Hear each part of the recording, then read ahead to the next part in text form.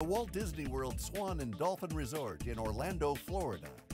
It's theCUBE, covering Splunk.com 2016. Brought to you by Splunk. Now, here are your hosts, John Furrier and John Walls. Hey, welcome back everyone. We are live in Orlando, Florida for theCUBE, SiliconANGLE's flagship program. We go out to the events and extract the signal from the noise. We're here at Splunk.com. I'm John Furrier, and my co-host John Walls. Well, John, good to see you. Good to be here at Splunk. We're joined by Tom Gerhard, who is a technical fellow at Priceline, who is new to the Splunk family. We'll get into that in just a little bit, but Tom, thanks for joining us. Good to see you. Thank you, it's great to be here. All right, 16 years strong now, you're going at Priceline. A lot of transformation over that period of time. So before we jump into data whatever, just tell us, walk us through what you've seen, the good, the bad, the ugly at Priceline, and where you are now, again, from the data standpoint. Priceline's been an exciting company the whole time. We were a leader in the online travel space, an innovator there with the name your own price model. We adopted retail transparent pricing products a few years after we launched, and that's become the mainstay. Priceline.com has grown into the Priceline Group, which now has businesses worldwide, Booking.com, Agoda.com, OpenTable, RentalCars.com, and Kayak, all familiar brand names to people in different parts of the world. So it's been exciting to be part of that journey. All right, so you were just telling us before we went on the air, last Thursday, you officially joined the Splunk family, if you will. What led to that? What were your considerations? What are you turning to them for? And what do you hope to get out of that relationship? Well, since we turned our first server on in 1997 or 98, we've accrued a number of different logging platforms, monitoring platforms, alerting systems, and we realized that we'd gotten to a point where we had all this data in fractured silos and couldn't really see a holistic picture of what was going on in the operation. We felt pretty good about our operational processes. Things run pretty smoothly. We're highly available. All of that looks great. But our time to detect problems and time to repair weren't quite where we wanted them. We wanted to go from good to great. And we thought we needed to up our game on the whole monitoring and monitoring, alerting, and analysis.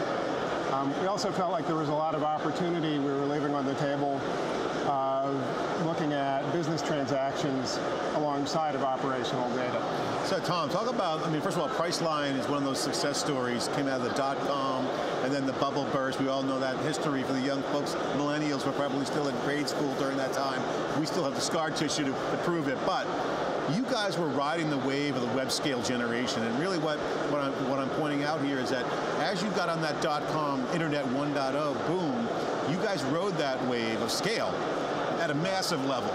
So it's kind of like changing the engine out of the airplane and cruising at 35,000 feet.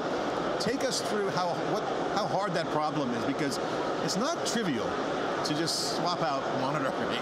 And also at the same time, you're adding more services. You went global, and now you have all kinds of inbound APIs. You have some sort of services-oriented kind of architecture.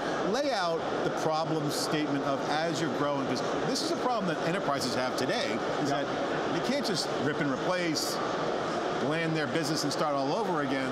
They got to take what they have and bring in a new, fresh perspective. Right. Yeah, so just to scope the discussion, I'm part of the Priceline.com brand within the Priceline Group, so won't be talking today about what's happening in some of the other brands at Priceline. But you're right, we've been changing the engine and changing the chassis over the entire life of the company. Our technical stack today bears no resemblance to what we launched with. So things have been changing and evolving over the years. Some nice things have happened out of that. Actually, a lot of our logging data today goes through Kafka. So it's delivered into our existing platforms through Kafka. So when we started a Splunk proof of concept a few months ago, it was actually very easy for us to tap a feed from Kafka and deliver it into Splunk and start to explore it with real data. And in fact, when the Splunk sales team came in at the beginning of a proof of concept, we were actually ingesting data the first day they were on site. And, so you're up and running quickly, just plug it in. Yeah. Pretty much ingest. Plugged it in. And without disrupting. Was there disruption, or was it seamless? No disruption to any of the existing platforms. So we were able to go ahead and do that and start to explore what Splunk could do for us. We had looked at a couple different open source stacks, and including some that we were already using, and we decided at the end that we'd give Splunk a try. What impact do you hope that this has for you guys? What's the other side of the end zone here when you cross the finish line or get into the end zone with Splunk? Obviously, getting it up and running, getting at the data, exploring it. What's the outcome that you guys are looking for? Well, the outcome for any company should be revenue. And we think that by improving our time to detect problems, our time to repair when problems do occur, that we'll be reducing outage time. Outages are always money. Our store is open 24/7, and so there is no acceptable downtime in our business. But beyond that, we think we're going to make life better for people that are supporting our systems. When things go wrong, we should be able to get to the root cause faster and more. So what products are you buying from Splunk? So what products? Mind sharing? So, taking a minute to sure. We're launching with on-premises enterprise. We'll be implementing ITSI and the security, enterprise security. I love ITSI. I mean, it takes the IT service management concept to a whole nother level. What kind of intelligence are you guys looking for out of Splunk? I mean, everyone's talking about machine learning, AI. You want some intelligence. So what do you hope the work will be doing for you? What are some of the things specifically that you hope that will come out of the intelligence piece of the software? Well, as you can imagine, our operation is fairly complex. We deal with suppliers, travel suppliers, thousands of hotels, dozens, probably hundreds of airlines, dozens of rental car companies. So we have a lot of inputs that are external, and all the way up to the customer experience on our website. And in between those two ends, there's a lot going on. And the relationships aren't always clear because they're complicated. So we're hoping we can use ITSI to surface some of that complexity and simplify it and start to see, rather than monitoring individual components, that we can be really monitoring our system as a whole. So is security a primary or kind of a secondary benefit off the ITSI? I'd say almost equal.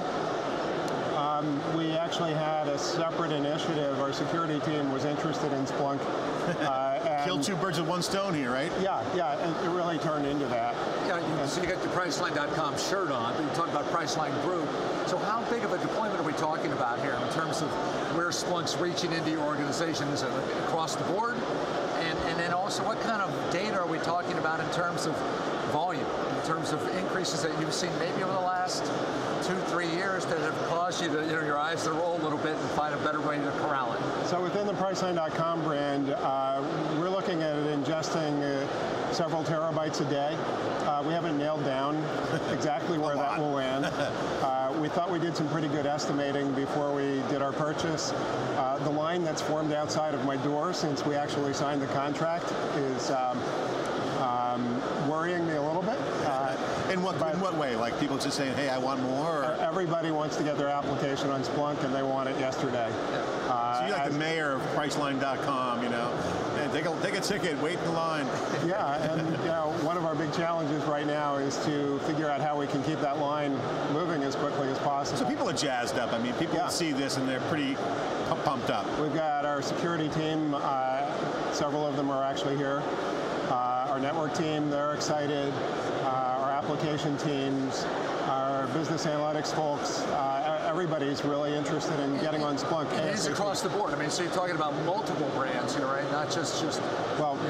Within Priceline.com. Priceline, right. I mean, our multiple but organizations. Our different product lines, rental cars, airlines, hotels. And you just flip that big switch. I mean, what kind of headache is that to enforce that kind of a massive transformation, big change?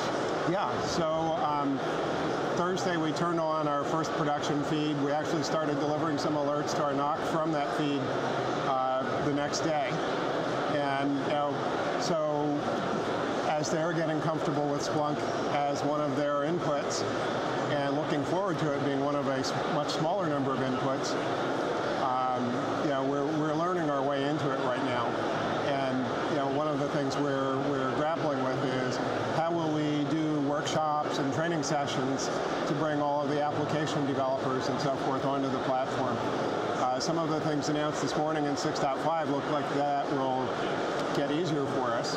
So looking forward to how quickly we can pull that switch as well. Tom, I want you to take a minute to end the segment. And we have a loudspeaker going on. You got to turn on the volume. Take a minute to share with the folks watching, what you've learned and with Splunk and what they could do and how they potentially could utilize it and how it's changed Priceline.com.